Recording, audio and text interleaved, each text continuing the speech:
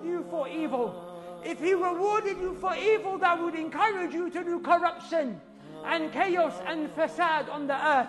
So Allah doesn't reward you for evil, He punishes you because of His justice. Because of His justice subhanahu wa ta'ala. But He doesn't want to punish you.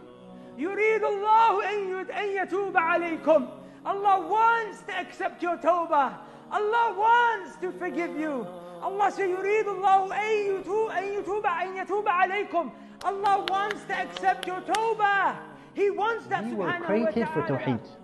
You, every single one of us was put on the face of the earth to come with Tawheed. You were not created to eat, sleep, drink. You were created to come with At-Tawheed. Allah subhanahu wa ta'ala says in Surah Al-Dhariyat, وَمَا خَلَقْتُ الْجِنَّ وَالْإِنسَ إِلَّا لِيَعْبُدُونَ. I did not create mankind and jinnkind except to worship me. So your sole purpose of being placed on this earth is what? To worship Allah subhanahu wa ta'ala. الذين يصلحون إذا فسد الناس.